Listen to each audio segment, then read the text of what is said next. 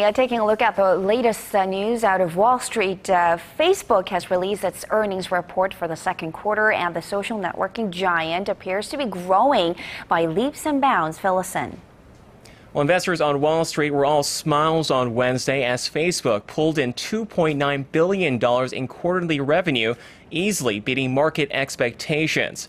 Facebook stock hit record highs in after-hours trading, with its shares having nearly tripled over the last year.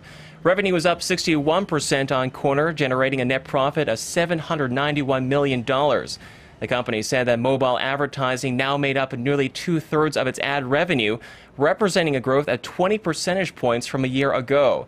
This as the number of monthly mobile active users surged to just over 1 billion as of the end of June. There's really no other place online or in mobile contexts like Facebook, given the global reach, given just the sheer number of people and businesses and organizations on the platform, and then all the different things that people use Facebook for on a day-to-day basis. It really is so unique. Analysts also praised Facebook for taking steps to diversify its portfolio and attract younger demographics through their recent acquisitions of instant messaging service WhatsApp and 3D technology firm Oculus.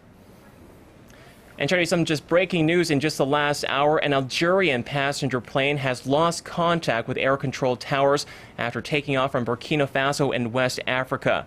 A company source from Air Algeria has reportedly said 110 people were on board the plane.